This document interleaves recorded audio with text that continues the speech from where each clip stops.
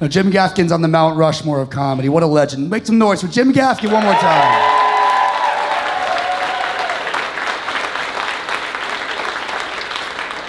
He's on the Mount Rushmore of comedy. I love the Mount Rushmore of comedy. What I don't like is the current Mount Rushmore. The people on Mount Rushmore right now are George Washington, Thomas Jefferson, Abraham Lincoln, and Teddy Roosevelt. And I don't think one of them deserves to be up there. See if you can spot which one, right?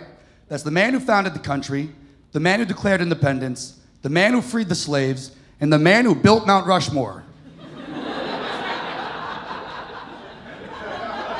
I'm a deadhead. I love the guy, but I don't think he deserves to be up there, right?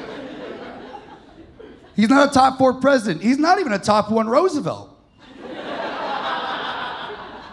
FDR was the first sitting president because he had polio.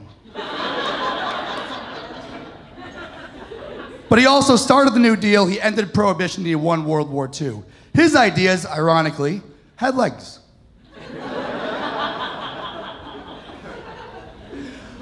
I think it's a really simple solution. I have a very cost-efficient solution. What we do is we blow Teddy's face off the side of the mountain. That way it's just presidents who deserve to be up there. Washington, Jefferson, Lincoln, and JFK.